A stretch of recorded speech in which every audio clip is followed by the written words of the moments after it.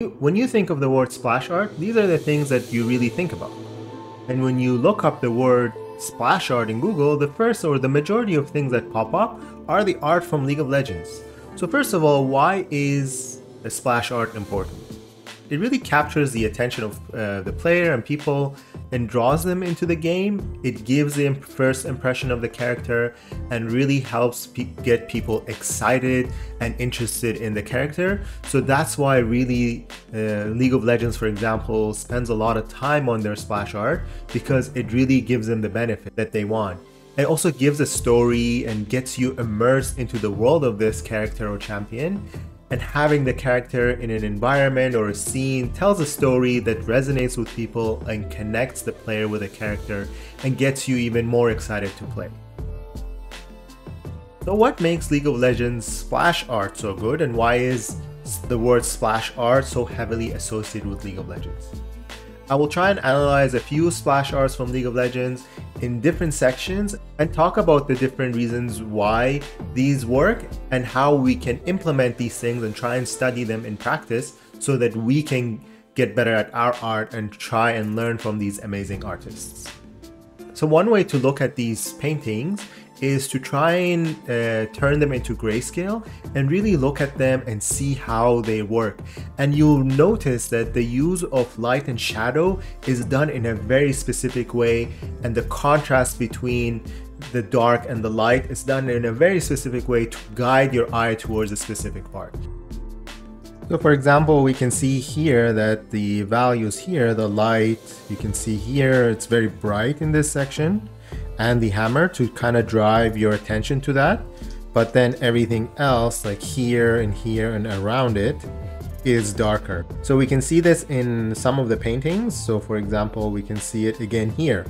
The character is darker than the background, so it kind of provides a silhouette for everything else, and then the background is very light. And then this piece here, which is the character's power, is even lighter than everything else. So there's that contrast between the character, which is darker, and then this part here. So it really drives your attention towards this and then the character itself. And then we see it again more. So here, the background, everything is dark, and then the attention is right in the center here, the hands, where it's much lighter than everything else.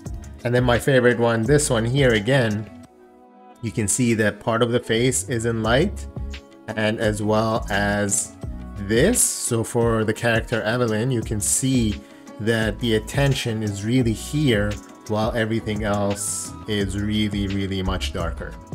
So even in just grayscale, you can see how they play with the values and the light and shadow to bring in that storytelling and really drive your attention to what you need to see. And in order to study this, a really good exercise is to do thumbnail studies in grayscale. So as you can see here, you can turn a lot of these paintings into grayscale and zoom out. And the purpose of a thumbnail study is to try and paint the major parts or the major shapes in just grayscale in a very big shape, no details, so that when you're zoomed out, you can really see what you're trying to show. And this also doesn't only help you with value studies, it also helps you understand composition a little bit better and helps you learn how these paintings are done in general. And I think, as you can see here, even though there's not too many details and the thumbnail was done in 5 minutes or less, when you're zoomed out, it really gives you the impression that you need, and it gives you the story that you need. After values, the next thing that we can see is really color. So we can see, for example, in a painting like this one, the colors, the vibrant colors, are here and the yellow part. So you can see that the red and the yellow are really the parts that complements the values that they were put in place, and it really drives your attention again, using the right colors to specific parts of the painting.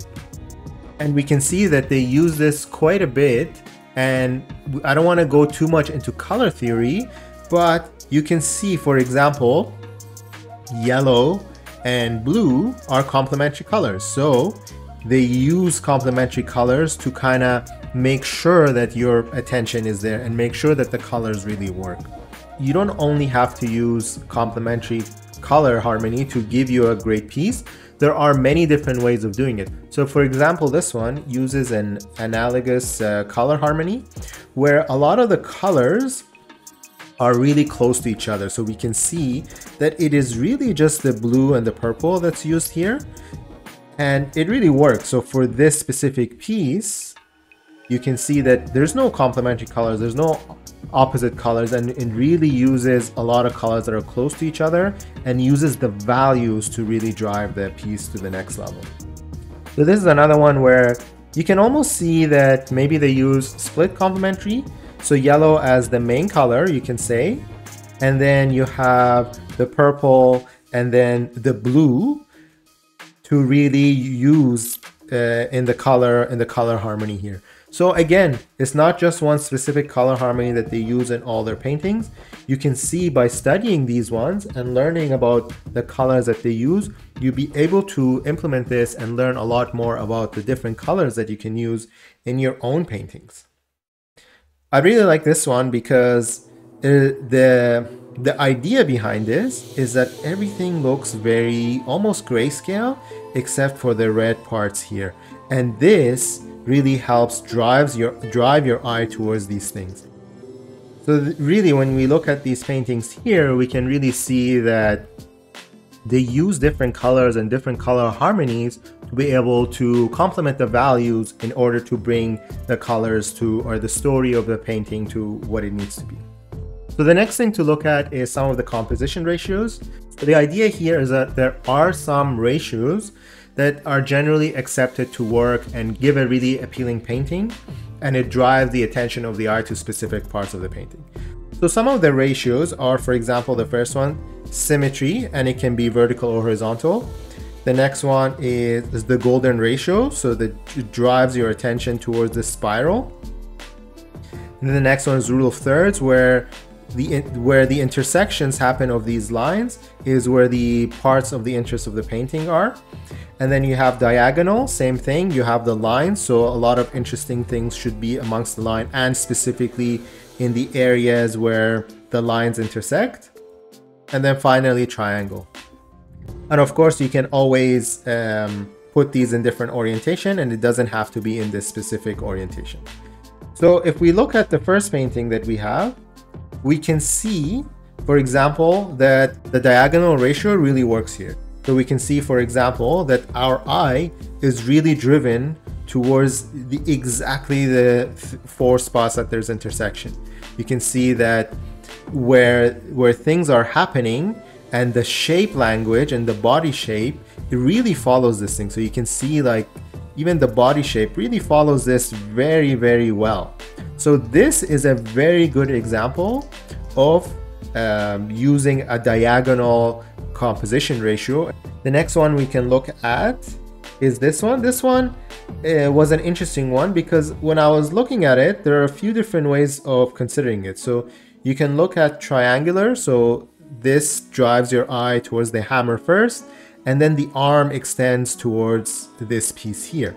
Another way of looking at it, through the golden ratio, similar idea, drives your eye towards the hammer first, and then through the arm and up towards the piece here. So this one you can think of it as triangular also, so you can see that this line drives your eye. But I think the other way of looking at it actually is also golden ratio. So, and you can see the painting is really framed with that. So you can see this part here, which is also darker. It drives your eye and then brings you back here. So a couple of different composition ratios that could work on this one. This one is, for me, is very obvious that you can see the golden ratio very well. Even the parts of the painting you can see drives your eye through here, brings it back, and really this part that's drawn really follows the golden ratio very well. And then the character also is along that line here. So you can really see how the golden ratio could work with this one. And then finally, I wanted to talk about this one with the idea of symmetry. So this piece is symmetrical, but symmetry alone sometimes, if everything is 100% symmetrical, may not be very interesting or exciting. So one of the things that they did here is, although the character's pose might be a bit symmetrical, they played with the values. So for example, let's put the value piece on. We can see that this part here is dark, and then the opposite side of it is light.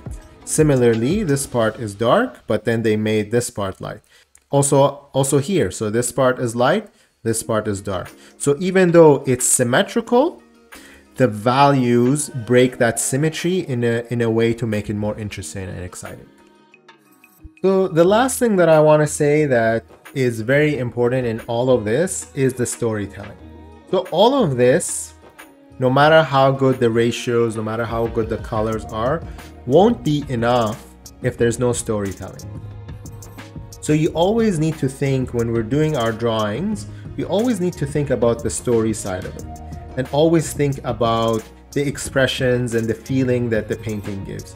So we can have a very technically well done piece, but if the story is not there, the painting may not be as, people might not connect with the painting as well. For example, this one here, you have the character Cassiopeia looking down at us, and you can see that the facial expression and the blood that there is there, it really helps give the story. You can see here, over here, the way they've captured this piece is also giving a story. We can look at this character here, for example. If it was just the character without the background, the story wouldn't be 100% there. So you can see in the background, there's some stuff going on also in the background. Even though it's not the focal point, it still drives the story of the painting. So always try and remember to give some context and some story to your painting. And if it's just technically correct and technically well done, is not enough to make a great painting. So this was a quick analysis that I've done on some of the splash art from League of Legends, and I'm hoping to do more studies of trying to replicate some of these, to learn some of the rendering techniques and learn from them and try and practice more. I hope this video was helpful to you. Thank you for watching, and see you in the next one.